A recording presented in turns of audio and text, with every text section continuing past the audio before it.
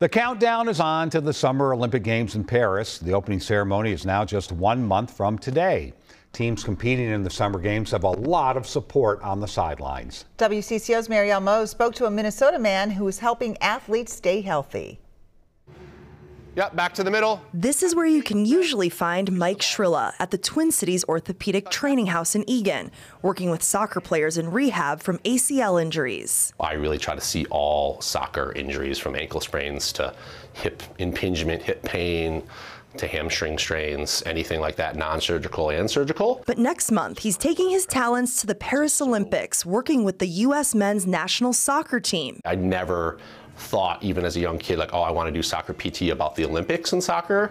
So it's just really amazing. I really haven't wrapped my head fully around it yet. Get there, open up. His job as a sports physical therapist remains the same overseas, but the stakes are higher when you're working with athletes on the biggest stage. So recovery after games is pivotal, and making sure that we can rotate, because that whole team might have to, everyone's going to have to chip in. You can't have someone play 6 games, 90 minutes. He's no stranger to working with the pros. The team that then went to the World Cup in 17 in South Korea is here framed, so there's some players on there that are on the senior team now. Get there, open up. But that doesn't take away from the significance of being part of Team USA, as it's the first time in 16 years the men's national team has made it to the Olympics. And they've never won a medal, so that's our goal, is to hopefully go for the gold, but definitely for the podium. And I think we really have the team and the support staff and the medical staff to hopefully get that done. In Eagan. Perfect. Marielle Mose, WCCO News.